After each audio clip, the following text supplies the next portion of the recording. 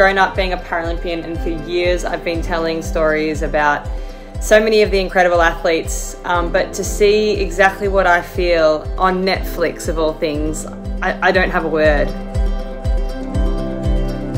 I felt very emotional seeing some of my home footage because I had never seen some of that footage before, and it brought back a lot of emotion, particularly around when I had cancer and around how proud I was to swim for my family. I remember when I turned the documentary off, I just sat in silence and thought about how many of the athletes and how many of their stories that I haven't even heard.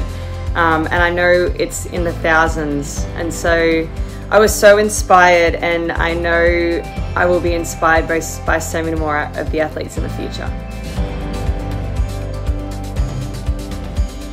It made me really proud of our Paralympic history, and that we as athletes have been built on a foundation of so many other athletes that have been told time and time again that they were never going to be athletes and they just didn't listen. I'm proud that we as Paralympians can provide so much inspiration and motivation to the world, and that we are changing what it means to be different. So, why wouldn't you be proud of that?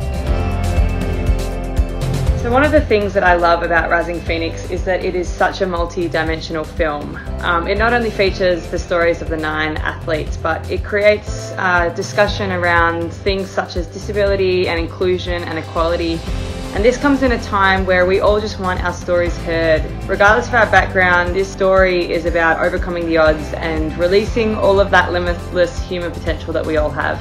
And even more importantly, to celebrate the triumphs, and a lot of the triumphs that have happened through tragedy. This is what the Paralympics is all about, and Rising Phoenix has captured that perfectly.